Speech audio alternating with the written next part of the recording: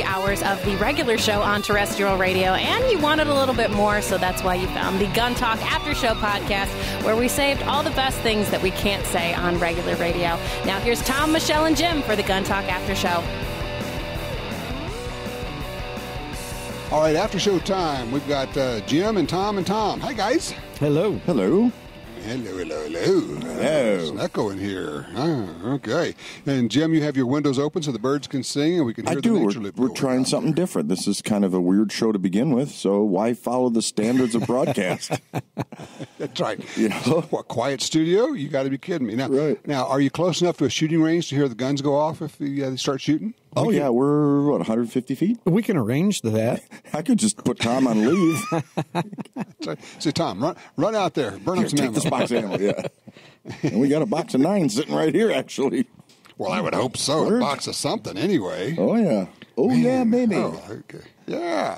Tell you what, Ben is on hold. He's been very patient with us, and let's go ahead and take this. Hey, Ben, thank you so much for hanging around.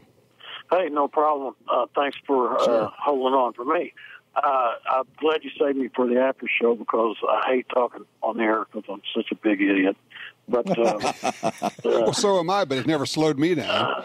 No, I tell you, you don't want to ever be around me because I'll pin you down and I'll pick your brain forever because I just love your show. I love what you guys are doing. But you've made me the biggest liar in the whole wide world. What happened? Well, I keep promising my wife that I'm never going to buy a gun again. And good luck. Every time I listen to your show, you mention bring one up, and I have to go buy it.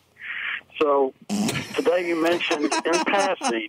Wait! I thought you said there was a problem here. I'm not heard what the problem is yet. Well, yeah, you mentioned in passing that someone is no longer going to be producing the Browning high power, and I didn't know anybody was making a Browning high power.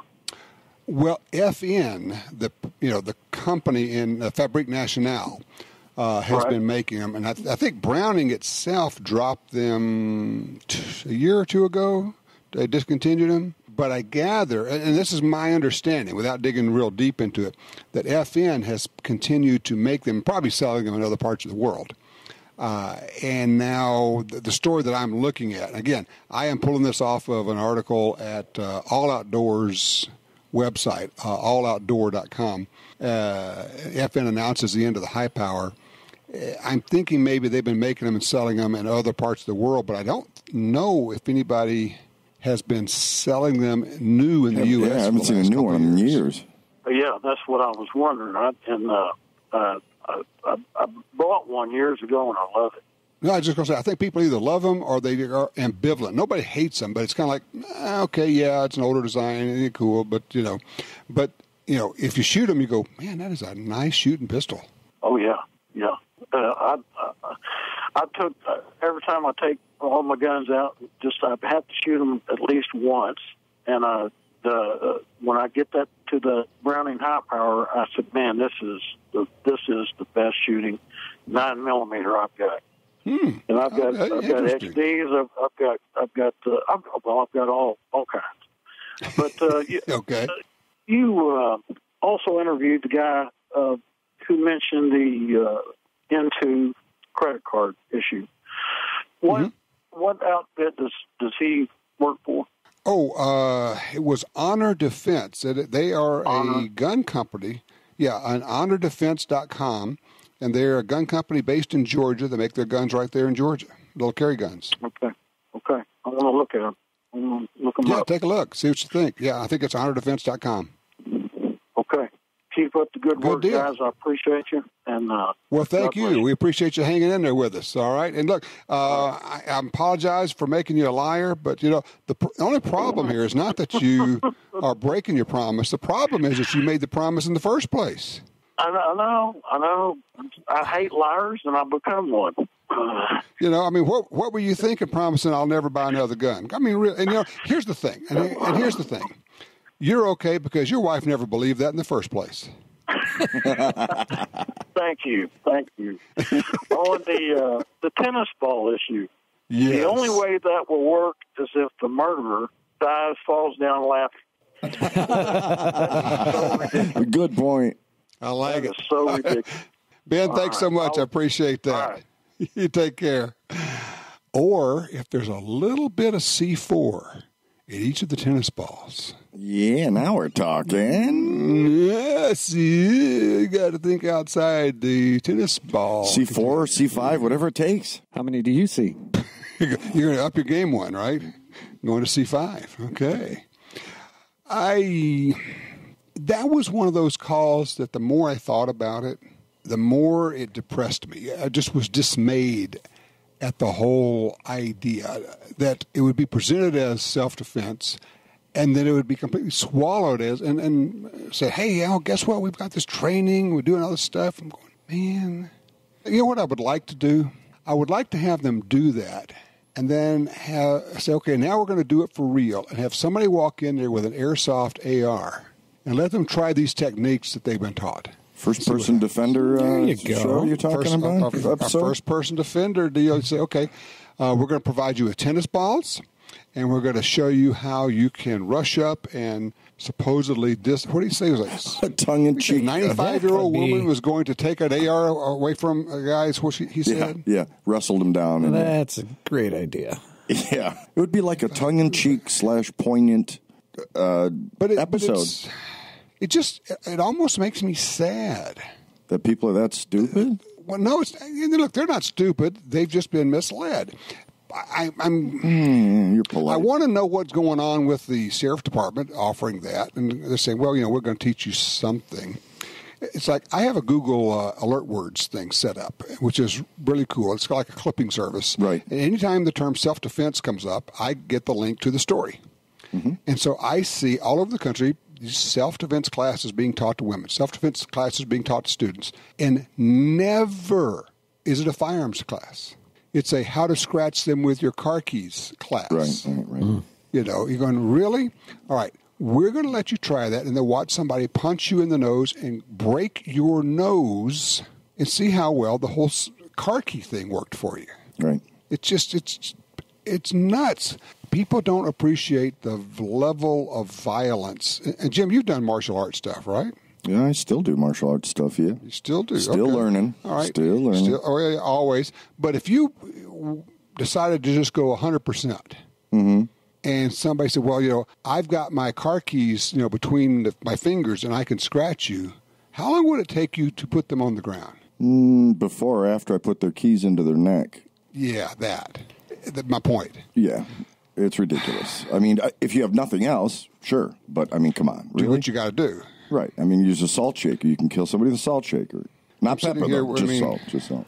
Then would they be assaulted? They would be totally assaulted, yes. They'd be an assault victim. Ooh. Tom, you were just salivating over that. You wanted that I was bad. waiting for it. I saw this drool coming out of his mouth. I said, well, he's not a drummer, so I wonder what's coming up. And it was that. Now that's harsh. That was a double burn. That was a double burn. Man. Okay, if you're going to talk about drummers, I'm going to leave now. Well, actually, we'll be back in just a minute. It's the Jim and Tom show. Don't go anywhere. We'll be right back.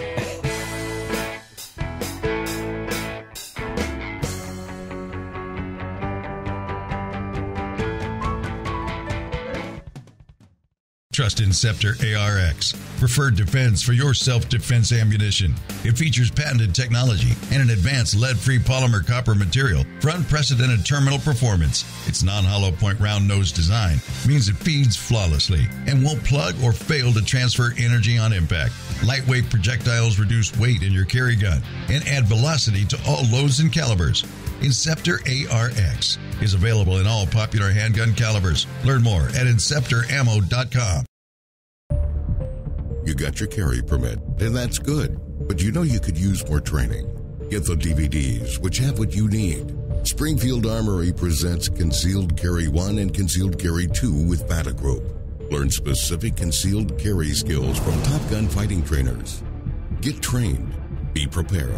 This really is life and death. ShopGunTalk.com. That's ShopGunTalk.com.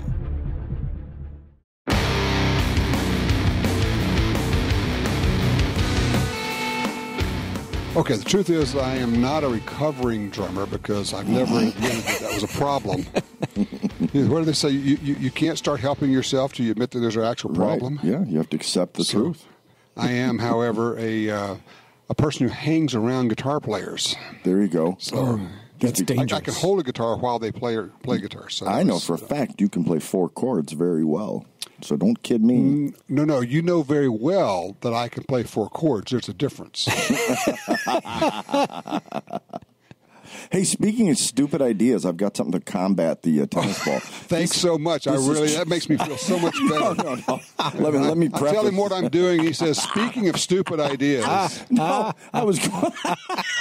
So this is just whoop up on Tom Day, huh? Nice segue, huh? No, I was actually referring to the tennis ball thing, but I didn't get that far in my sentence because you had me laughing. To respond to something in kind with just as stupid as the tennis ball thing, but I just, I love doing that. I've got a solution to all these school shootings, everything else. The left doesn't want people to carry guns in school if you don't have a badge, right? Okay.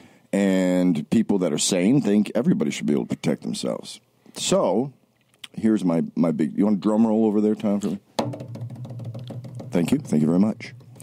I think they should pass a federal law that says in the event of a catastrophe like this, anybody present is automatically deputized. They're pre-sworn in, and now the proverbial feces hits the fan, and it is a cop that takes the idiot out, and it's over with. And lives are saved, and then the non-gun folks can be happy because there's still somebody with a badge, so we're still right. It's an automatic 1-hour deputizing thing. Yeah. You can be a deputy for an hour. Or whatever, yeah. That way the problem's resolved like it should have been in the first damn place, and they're happy because a badged person ended it, not a civilian. Isn't that weird that they want you to be wearing a certain kind of clothes or to have the badge to do the exact same thing that the person without the badge would do? Mm-hmm. But they want you to wait and let more people die before the approved person shows up. Well, it makes as much sense as the tennis ball. It's just a weird deal. So we go out shooting yesterday. I mean, and this is just an informal thing. We're literally at a place. First of all, it's cool because we're driving the 4-wheelers up this trail. Basically, you could never take a car in there. Mm-hmm. And so that's very cool. So you get to drive, things and burn up gas and, pollute the environment. Make noise, Burn up used old dinosaurs and things. Uh-huh. And then so we're making noise, and then we get out the guns and we make more noise. But we were doing for the first lady to shoot, who was a good shot, by the way. But I could tell she was anticipating a little bit, just a little bit yanking the trigger, still shooting, 7 to 8 inch groups, okay? And we're back at about 10 yards with the 327 Federal. So I did the ball and dummy drill, which with a revolver is fabulous. I handed it to her. I said, look, some of these chambers are full and some of them are empty. You won't know which one's which. Until you see your muzzle jump. Exactly. And of course, she's thinking, okay, now that I know some are empty, then I'm not going to do that, right? No. Two live rounds, and the next one, the muzzle dips toward the ground. And then what was interesting was, she did a whole cylinder that way. And I said, now, here's the full cylinder, go shoot. Back up 1 second, though. Yes. That's human nature. I mean, it's not like she's doing anything wrong. When you got something in your hand that's blasting you, you know it's coming again. I said, look, that's physiology. You have an explosion going off 2 feet from your face. Mm-hmm. That's not good, generally speaking. Right. It's not something you would normally do on purpose. Right. So it's a mental game. So it is a mental game. And so what you have to do is give them, okay, what is the thing I want to avoid even more than that? And that is embarrassment. I don't want people to see me yank the muzzle down when it goes click. That's the motivation right there. And not embarrassing yourself is a huge motivator for most people. So anyway, I put 5 rounds, I think, anyway, whatever it was, I filled it up. I said, all right, now shoot. Using the same technique, right? She just did the ball and dummy drill. Her group went from, call it 8 inches to about 3 inches. Wow. Yeah, at what distance? It was spectacular. 30 10 feet? yards. Okay. Yeah, 30 feet. Which was it? It was spectacular, the difference. Yeah, because it's kind of like golf. I mean, it's totally opposite of golf, but it's kind of like golf, where it's just like golf, except that it's not. Right. I mean, it's so much. There's so much mind stuff in it that once you train your body, the physiological stuff with your brain, you can overcome everything. It is really. We say that shooting is a mental game. I've heard it said a lot of different ways. Somebody said, the most important 6 inches in shooting is between your ears. Right, right. Yeah, there's that. And I told him, I said, look, here's the thing. You're not bad. You just need to work on the same thing that everybody works on. And I said, and here's the thing. I don't care if it's Rob Latham or Max Michel or Doug Koenig or whomever it is. They're all working on their trigger. Mm-hmm. They're all working on their trigger press. And, in their case, maybe it's how to be faster. Maybe it's how to do different things. But they all know how to aim. We all know how to aim. Mm-hmm. If you're beyond basic beginner level, aiming is not the issue. The trigger is the issue. That's just what it is. Right. And you can get into breathing and stance and a million other things, but stance doesn't matter at all. Stance does not matter. Okay, what I meant is if your feet are together and you're shooting a rifle, it's throwing you, you don't have a good strong stance to your... True. But I was particularly thinking about handgun because people always get all hung up on handgun. And I was actually working with them, said, look, if you want to move when you're shooting your handgun, then you really ought to start with a basic, feet apart, shoulder width apart, but not 1 foot behind the other, all that stuff, because it makes it hard to move. Right. But you could stand there. Well, all right. You guys can stand there with your back to the target and twist all the way around and make a good shot. Mm-hmm. If you take your time, you could, right? You can do that. Yeah. As long as you manipulate the trigger well. What you can't do is yank the trigger from the perfect stance, a grip, and everything else, and still shoot well. Right. Yeah, that makes sense. I would say the trigger is 95% of it. Mm-hmm. I really would. It's and you did. No, not only would you say that, you just did. I can play it back for you. But it's a good point you make, Jim, when it comes to shooting a particularly heavy or recoiling gun, a long gun. A good stance makes a difference. And for wing shooting, people don't appreciate how a stance can affect you. If your stance is too wide, or if you have 1 foot behind the other and you're shooting a la the old rifle style shooting, it restricts your ability to swing left and right. Ah, I thought you were going to say center of gravity prevents your second shot from being there. Yeah, but think, swing, you're right. It's like you've shot before or something. Mr. Jim Kinsey aced clay target shooter since you went. I retired. I retired at where I was. Tom, does he remind you every time he sees you? Oh, yeah, by the way. He finds a way to slip it in every conversation. Sure. Yeah. Oh, by the way, I was shooting in the 90s the other day. You got a new car, Tom. You should park that over where I just shot in the 90s. Did I mention that? Just works its way into every conversation, right? Right, sure. All right, tip for wing shooters. If you're going to shoot trap, skeet, sporting clays, whatever it is. All right, here's your tip. Figure out where, if you got a real hard right to left crosser, set up so that you are lined up where you want to break the target. Now, don't move your feet. Twist your body back toward the trap. So rather than swinging and bunching everything up and coiling the spring as you swing, you are uncoiling the spring as you swing, and it frees you up to move more swiftly and smoothly. That doesn't preclude you from follow-through, obviously, but you're... No, I mean, but what does happen is if you set up at the trap and then you have to swing. You're all tight, right, you're tight, and it stops your swing now. No follow-through, which is to your point. Right. Huh. So set up for where you want the target to break and then twist your body back. And here's the other thing. Don't look at the trap. Even if you can see the trap, don't look at the trap. Look about 10 feet away from the trap. Right. Because you don't need to see the target coming out of the trap. You need to see it 10 feet, 15 feet, and then you just think, okay, I'm going to see it here, and then I'm going to mount the gun here, and then I'm going to break it here. You have to have those three places in your mind. The flight of the bird's going to be there. I'm going to insert, and then I'm going to break it there. I'm going to try all that stuff. I'll probably be in the low 70s. If you do all of that, you're going to be in the 60s, partner. Damn you, Gresham. You know what, Tom? Then we won't have to listen to this. After this commercial coming up, I'm going to force you to listen to more. No! Yes. That's the way it's going to be.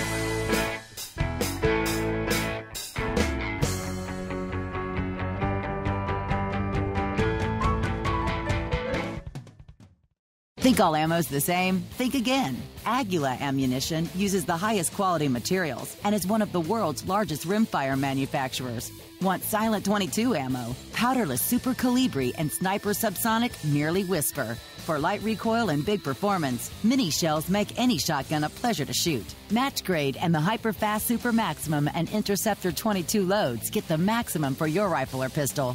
Visit aguilaammo.com/brimfire. Feed your firearm.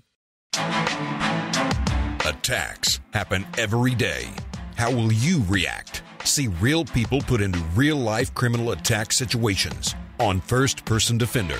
Discover what works and what doesn't. Kidnapping, ATM robbery, home invasion, and other attacks. Learn how to save your life and the lives of your family. Get the entire first season on DVD at shopguntalk.com. Get prepared.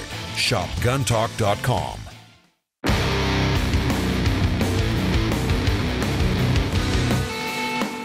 All right, so Tom, what have you been shooting? What's going on with you, man? I'm going to use the excuse of just working too much to be able to go to the range. Here we go. Yeah. You know what that means? It's airsoft time, baby. Oh. I was going to say, how did you enjoy your last day of gun talk here, Tom? But Tom gave you a way out. This is an opportunity. This is airsoft because you can do that in your home. Right.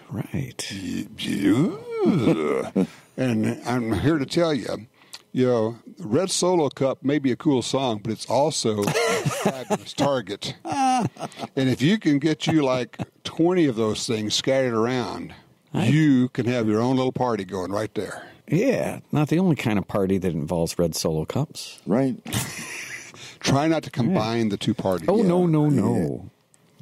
If you're going to a party that has them for other reasons, you might not want to start shooting them out of people's hands and stuff just because you can. Because somebody may take offense and shoot back, and they may not have airsoft. Or, God forbid, really, you get hit by 24 tennis balls coming at you. That's shut you down. I just can't believe how stupid it is. It just can't. I know. You're just going, what? What did he say? But seriously, airsoft is such a cool training thing. You're lining up sights, you're pressing the trigger. If you go press a trigger 3,000 times, you're going to be so much better. And you can do that what would 3,000 shots with an airsoft gun? $100 by the time you're done with CO2 cartridges and everything else. That's like nothing.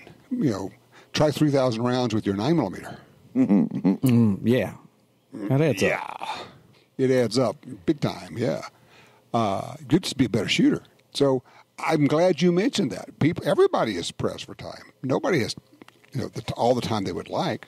And they make airsofts in the identical pieces you carry.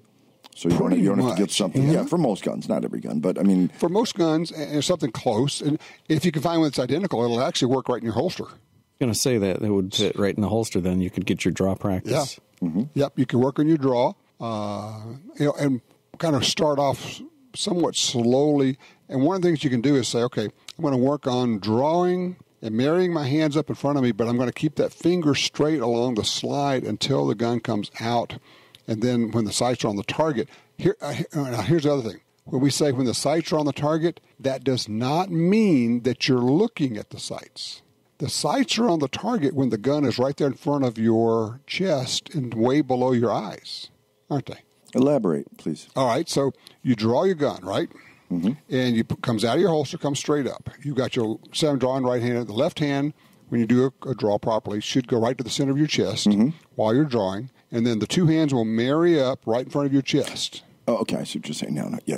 At that point, the sights are already on the target. Right. Whether or not you're looking at them. That kind of ties into the whole idea of the safe draw, where if it was to discharge coming up from the holster to your chest, it's still pointed at the target. It's in the direction of the target generally. speaking. Yes. Same kind of idea. So when you bring it up to your chest, it's on the target even though you haven't sighted it, per se. Right. So if you had, say you had an attacker who was 4 feet in front of you. You're not going to aim. All I'm saying is you could put your finger on the trigger as soon as the gun is level, whether or not you're looking through the sights. Right, because it's pointing in his general direction, his or her pointed general where direction. it's supposed to be pointed. Right. So basically on target, on trigger, off target, off trigger. That's a really good thing to work on with an airsoft gun because you can just really concentrate on that aspect of it. If when the gun comes up, your finger can touch the trigger. Doesn't mean you have to shoot.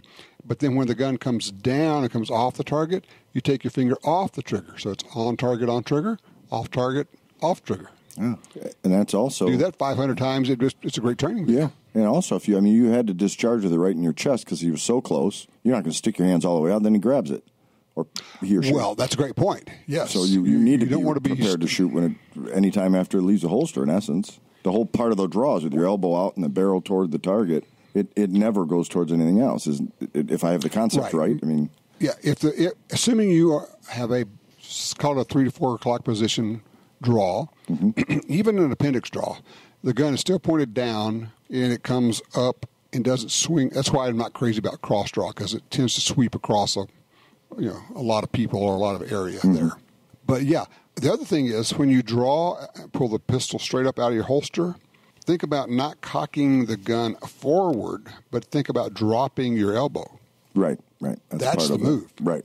When the elbow comes down, the gun will come up, and that's a good firm, solid grip because now your elbow is basically locked in on the side of your body there. Right, and from that point... you can start shooting right there. Exactly. We're saying the same thing. Yeah, it's just saying it different ways. That way no one can understand us. That way we both misunderstand each other. Great. It's perfectly gobbledygook. What's coming up this week? What you got cooking that you can't tell us about? Oh, there's this one thing, but I can't tell you about. No. I'm going down to Utah this week and going to go to see the folks at Barnes Bullets, see what's new with some of their bullets and their ammo, and also their 30-year anniversary is coming up. So we're going to talk about all the advancements in ammunition and things they've been doing for 30 years, so that's very cool. Then we're going to go over to Liberty Safe, and you know what we always do there? Blow up stuff. We tear up something. We torture test the safe. Yeah, we have done it by throwing it off of buildings. We have drug it up mountain. We have rolled them down mountains. We have stuck literally dynamite inside of them and on the outside of them. I don't know what they have planned this time, but they're pretty creative. So this is all for the Guns and Gear TV show. So we'll be doing some fun stuff there, too. So you're going to Barnes, you said, huh? Yes. Get Jim some 10mm. Jim needs 10. I hear voices. It's funny how that happens. A voice in my head. Yes. Yeah, they actually have a really nice 10mm load that was designed for hunting. And if it will work there, I don't know why it wouldn't work for self-defense. I will ask them about 10mm. Yeah, please. I'm curious because I'm looking for a source, as always. Okay, so you have 2 10mm now? 3. I have a Kimber and I have 2 GT20s. 2 of the GT20s. One on each side. The SIG P220. 226, right. Isn't it? 220? 226. 220. 220? No, 220. Yeah. Compromise. It's 223, but it... 0.7. Yeah, but we really like it. I got 2. I always wanted to get a left-hand holster and carry them both just to be, an idiot. I think so. You'll be 2-gun Jim. Jim, how'd you get over 300 pounds? I'm carrying 2 of these. It's not the same as Toucan Jim. Right. Fruit Loops. Your Fruit Loops, Gresham, I tell you. Oh, not Lordy. that Toucan. Okay, so at least they're not 2 tennis ball cans. So there you go. It's gonna be in my head all night. I am absolutely going to stew about that one. That one drives me nuts, and I know he wanted to say that, hey, you're not really understanding it, and I'm going, yeah, I think I pretty much got a handle on it at this point. We're going to teach people to rush the guy without a gun. We're going to teach people to throw tennis balls at a guy with an AR-15 as a way of distracting his aim, which, of course, and you made the point during a break, Jim, which I thought was great. Okay, so it disturbs his aim, so now he shoots Mary instead of Harry. Is that a solution? Yeah, what a win-win that is. What drives me nuts is that it's a sheriff's department actually teaching this stuff. We should call him and just say, now, is there a particular brand tennis ball? Does it have to be match play tournament stuff, or could it be cheap? What caliber?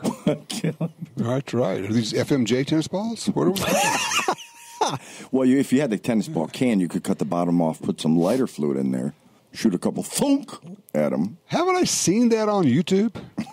Probably right before the ER room visit. It's one of those, and you've seen the YouTube videos where the guy's explaining what happened. He's got bandages all over, and he's still got his hospital bracelet on. Right. You know? Here, hold my beer. That's right. No, the famous guy who starts off with, I just shot myself. Yeah. Have you seen that one? Effing shot myself. Actually, to his credit, he did a really good job with explaining. It became a safety video. Yeah. So, more power to him, but at the same time, all preventable, man. It is all of that. But the other side of that is we probably all really need to get serious about taking our trauma medicine class and carrying a tourniquet with us everywhere we go. Yeah, I have been negligent on that, I have to admit. Because if not for you, for somebody else, there's an accident, somebody just sticks his hand through a plate glass window or whatever, it just, it's a huge lifesaver. Put together a gun talk kit we need. Yeah, could do that. We may have to work with somebody. Enough sources. Put something together. Yeah, enough sources. We do. My only concern there, honestly, would be it's kind of like having a gun with no training. Mm-hmm. You definitely need some training on how to do this stuff. Sure. But I'm saying, you have your preference of flashlights, your preference of tourniquet, and there's a lot of good one-off kits in there, but to have your own GT kit would be cool. That's all. We may have to take a look at that. That's not a bad idea.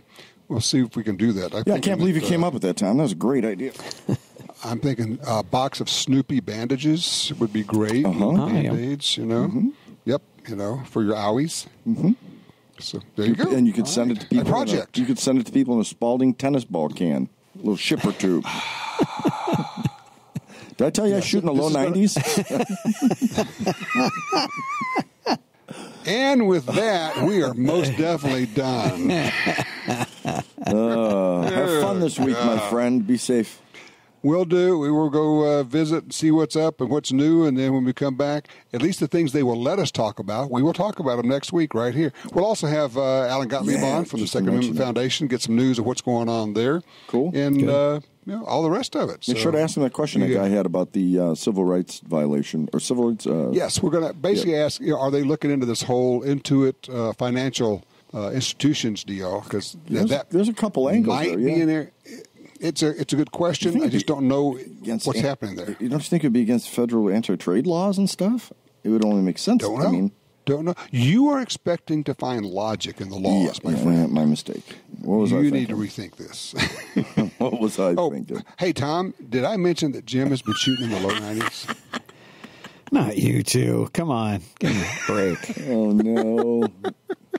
Well, there's one way we can prevent this from sinking any further. Just take them out again. Stop. And destroy that record. Right. Okay. We say, stop the violins. and the sax. The sax and violins. It's That's right. Exactly. All right. And with that, I'm gone. You guys can talk all you want to, but I don't want to hear it anymore. Okay, great. So there it is. Take care. Be good, buddy. See you guys. Well, that wraps up another Gun Talk after show. But if you want even more gun-related stuff, don't forget to check out Gun Dealio. It's the app for Apple and Android phones that connects you to all the Gun Talk shows, plus even more. And we'll catch you next time for the Gun Talk after show.